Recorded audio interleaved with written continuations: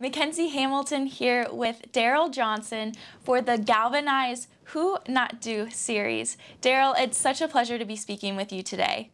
Oh, a great opportunity to join you, Mackenzie. Happy to be here. As the title of the series suggests, we're going to dive into who you are, but I think in order to get there, we first have to take a look at all that you have done. Daryl Moose Johnston, star fullback for the Cowboys, NFL analyst, general manager in 2 football leagues, business owner, father. You have held so many titles over the course of your lifetime. Having had those experiences of working in the front office and now analyzing football and football players, if you could go back to when you were playing and tell yourself one thing, what would that be? Oh, wow, that's a great question. Um,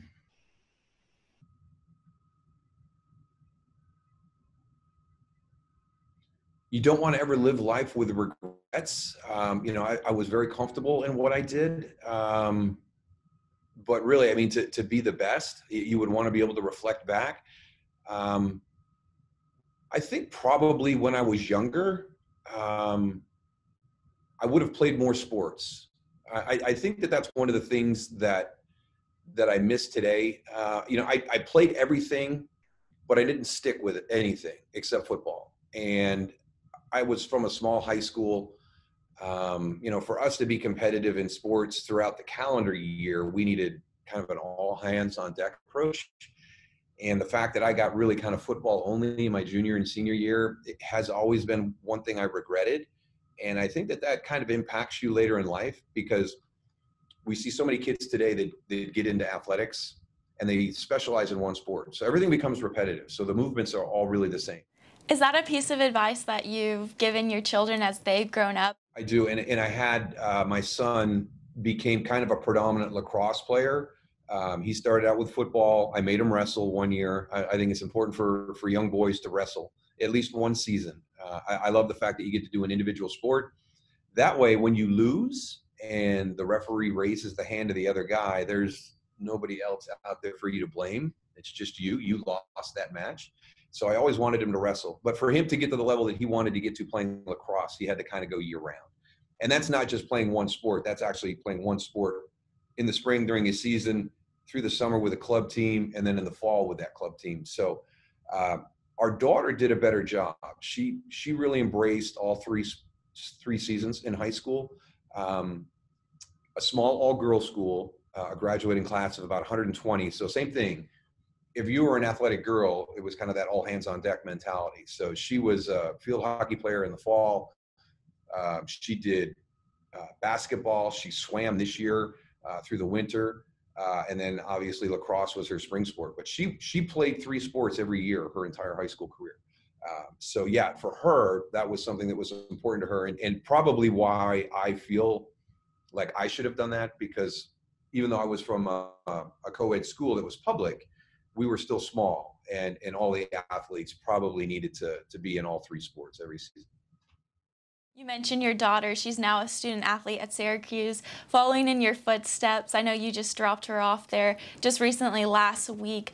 If you could impart one lesson and piece of knowledge that she's guaranteed to remember, and any piece of knowledge or advice that any young woman starting off in the sports industry is guaranteed to remember, what would it be? Something that I've actually learned later in life, and I actually learned it from Blake Bortles. I was a prove people wrong guy my whole career growing up, and really through the my professional career. I didn't get this information from Blake until I was a broadcaster, and it was the season that the Jacksonville Jaguars went to the championship game, and it was one of those magical seasons. And I asked them late in the season when we did one of their games that it must feel great right now to be able to prove everybody wrong. All these people that doubted you, all these people that have been critical about you. I mean, even your peers in the NFL, seems like they disrespect you at times. And here you are, having a great season, doing a great job with the Jaguars. And he goes, I asked him, I said, it must be great to be able to prove all those people wrong. And he goes, I used to be like that, but it still comes from a negative point of view, right? And I'm like, yeah, I guess kind of. He goes, I've kind of flipped. He goes, now, instead of proving people wrong that doubted me, I prove people right that believed in me. So I want my daughter to know that, because I think she's got a little of that prove you wrong mentality. And I think that she feels there's a lot of people that don't think she belongs at Syracuse, that she's there because I was there, and Gary Gate, who's the coach, was a friend of mine. He was there at the same time I was. So there's all these conspiracies about how she got there. And I've just told her, listen, you can't control any of that. That has nothing to do with your experience. Just be ready, be prepared, and just work hard, but don't work hard to prove those people wrong that are doubting whether you belong there or not. Do it because you want to prove Molly Ford, your high school coach, right. Do it because you want to prove Maggie right. Everybody that's been a part of your career, who's helped you get to where you are today, prove them right. So I want her to have that message. So when she goes to Syracuse, not only is she confident, but her motivation is coming from a positive position as opposed to a negative position. That's awesome to hear. Well, that does it for our interview today. Thank you so much for taking time to speak with me. It's so great to learn not only about you, but how much you value family and how that is such a big part of you. Signing off for Galvanize, this has been Mackenzie Hamilton with Daryl Johnston.